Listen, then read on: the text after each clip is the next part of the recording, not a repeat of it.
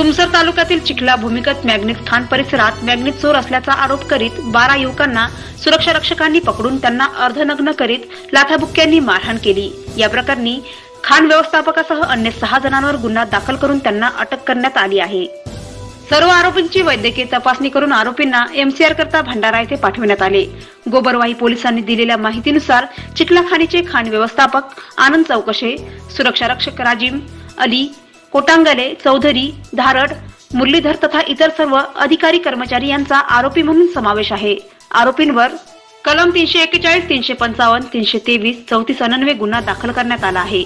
चिखला खाण परिसरातील प्रतिबंधित क्षेत्रात चोरीच्या उद्देशाने 12 युवक शिरले असल्याचा आरोप करून सुरक्षा रक्षकांनी त्यांना ताब्यात घेतले। युवकांजवळ हातोडा व अन्य साहित्य सापडले असे सुरक्षा रक्षकांनी त्यांनी दिलेल्या बयानात म्हटले आहे।